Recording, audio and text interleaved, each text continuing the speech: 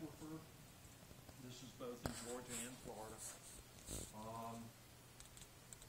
It is especially noted, this is mainly for agriculture, but also our cities. We're pumping water out to our cities and so forth.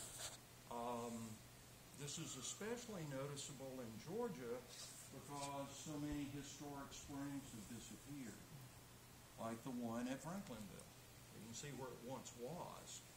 Or there was one also across from Troopville that was evidently great. There was one over in Brooks County, also called Blue Springs, that was a resort. I mean, it was great, huge.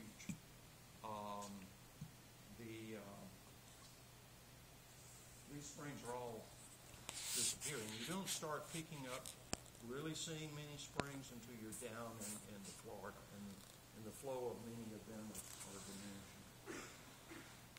Unfortunately, we have introduced exotic plants like water hyacinths in 2007.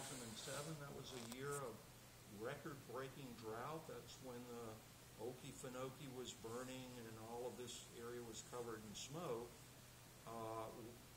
Water hyacinth was just going crazy, and the Withlacoochee just creating huge dams. Florida got permission to spray up into Georgia to stop some of the blooms washing down because they were getting down into the Swanee and so forth. The only thing that would stop them is a good freeze or a flood. It would just wash everything out and so forth. These are being introduced by people not washing their boats off, going from one body of water to another.